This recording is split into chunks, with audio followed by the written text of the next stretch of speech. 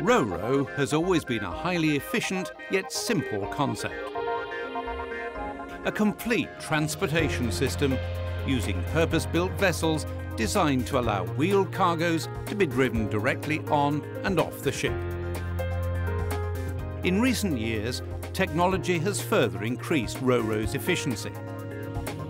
Cargoes destined for loading are often sequenced on arrival at the terminal, enabling the precise distribution of cargo to be calculated before the vessel arrives at the loading port.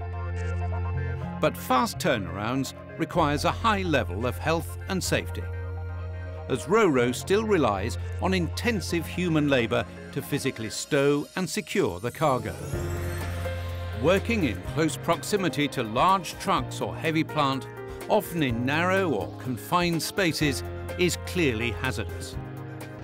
And during heavy weather, the vessel itself can be at risk. If the cargo has not been adequately secured, a sudden shift could result in the ship capsizing. Videotel's new two-part training package looks in detail at the challenges faced by everyone involved in handling Ro-Ro cargo, and will be of particular value to those new to the sector, whether they are involved in short sea or deep sea trades.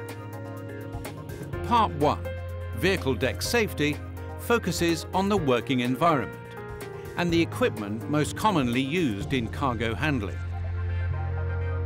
The programme also highlights the potential dangers to personnel and looks at key safety areas such as ramp operation and access, marshalling and housekeeping. Part 2, Vessel Safety, examines Ro-Ro design and the broader safety issues of cargo shift and fire prevention, as well as providing stowage and securing guidance for a variety of cargo types.